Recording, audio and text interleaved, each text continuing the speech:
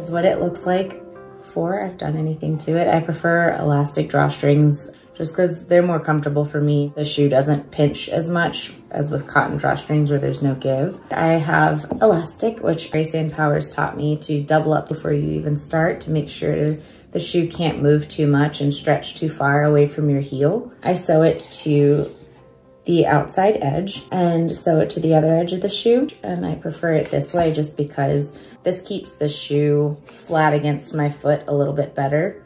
So that's the elastic placement. As far as the ribbons go, I almost always sew my ribbons on the outside to make sure the shoe comes with me. Sometimes if I sew it on the inside, there's a gap. These are elastic ribbons. They're so much more comfortable than satin ribbons for me. They don't pinch my Achilles tendon when I'm dancing. Just take the ribbon, burn the edge of it just a little bit to make sure it doesn't fray. There's an inseam on the shoe. I've learned that my ideal placement for my ribbons is right underneath that inseam.